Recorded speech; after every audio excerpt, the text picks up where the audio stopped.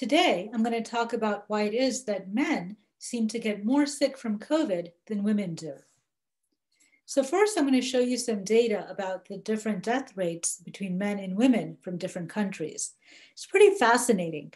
So if you look here on the y-axis are a number of different countries from which data was available. And down here on the x-axis is the case fatality rate. That means if you have a case of COVID, what is your chance of dying? And you can see that the death rate varies significantly by country. But in every case, the men represented in blue have a higher death rate than the women in pink. Here's the data I looked at in a different way. This is the death rate by age. So as you get older, the death rate increases. Now that's something we're familiar with COVID. What's interesting is that in every case, every decade of life, the men have a higher death rate than the women. So this is really interesting. And the question is, why? Why is there this difference between men and women? Well, some new research summarized very nicely in this article by a scientist from Yale University has shed light on why, or at least some hypotheses as to why. This appeared in Science magazine just earlier this year in January 2021. So here's what I'm going to do. First, I'm going to talk about how women and men respond differently to COVID, or at least how their immune systems respond differently. And the second thing is I'm going to talk about the reason that women and men might be responding differently. Okay, so what does coronavirus do when it enters our body? Well, it gets into our cells and it starts replicating, making more and more copies of itself. Now, as soon as this virus starts replicating in our cells do two things to help fight this virus. The cells release interferon and they release cytokines and chemokines. Let's see what each of these chemicals do. When the cells release cytokines, or rather when the cell releases interferon, what this does is it makes it really hard for the virus to make more copies of itself. And this can stop the spread of the virus. Incidentally, interferon is the reason that we feel really crappy when we get a virus. It's our body responding to this virus, and it makes us feel sick too. The other thing that our body does is it releases these cytokines and chemokines. What do these do? Well, they recruit other cells of the immune system to come to where the virus is. These include T cells, neutrophils, macrophages. All of these immune cells come to the infected cells and they basically kill them. And this is also a way to stop the virus from spreading and infecting healthy cells. Now, both men and women have the same general response, but there are some differences. And that's what I'm going to talk about next. So it seems that in general, men release more cytokines and chemokines than women do. And what's the consequence of this? Well, what this does is it recruits lots more neutrophils and macrophages to the site of attack. And one might think, hey, this is a good thing. You've got more and more immune cells coming to fight this virus. The problem is that these cells also damage our own body. And if you have a lot of activity of these cells, you get so much damage to our body that it results in severe COVID. Women, on the other hand, seem to release more interferon. And what this does is it makes it hard for the virus to replicate. So it controls the virus without damaging the body so much. And so this might be one reason why COVID is milder in women in general. Another difference between men and women is the T cells. Okay, these are cells that also can kill the virus. And for whatever reason, the T cells don't work as well in older men as they do in older women.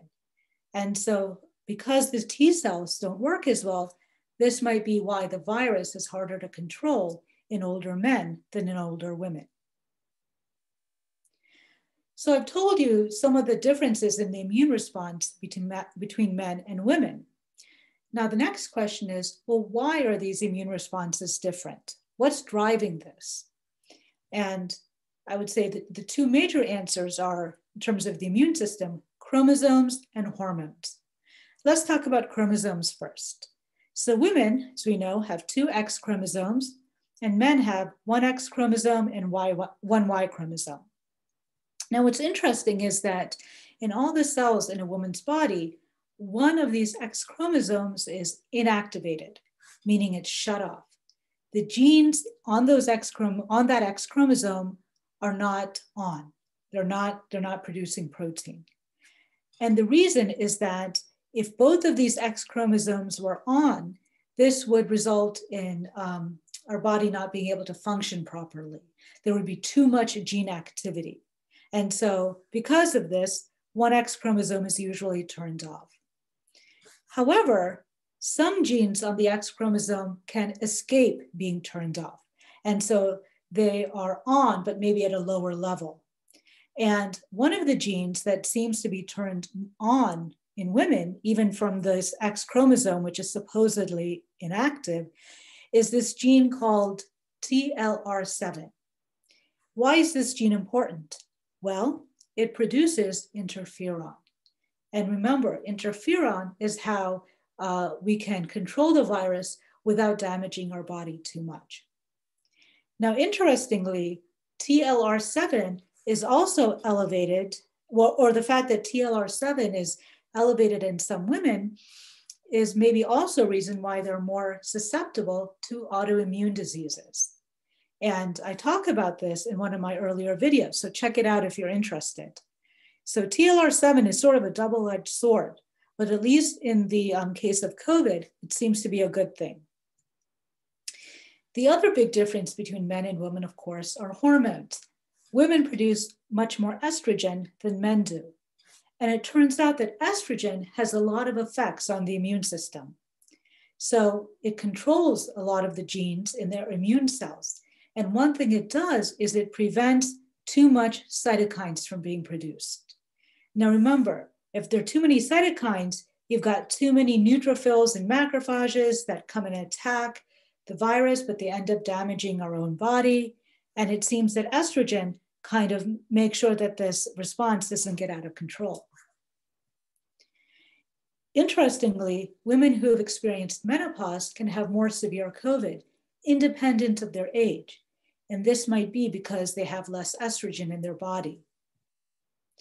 And alternatively, high estrogen concentrations have been correlated with low disease severity, meaning those who have really high estrogen seem to have less severe disease.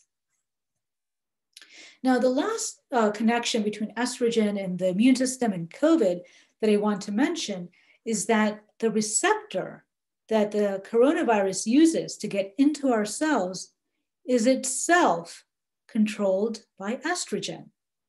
That's pretty fascinating. Now, we don't know exactly how estrogen controls it or how this control can result in less severe disease in women, but it's something that we're actively trying to find out. Okay, so here's the recap then. I first talked about how women respond differently to COVID than men do. And the answer here is that the women seem to have less inflammation, more interferon production, and lower cytokine levels. And this results in less severe COVID. The reason that women respond differently probably has to do with the combination of their X chromosomes and genes like TLR7 and estrogen, which helps to control that immune response. All right, hope you enjoyed this. See you next time.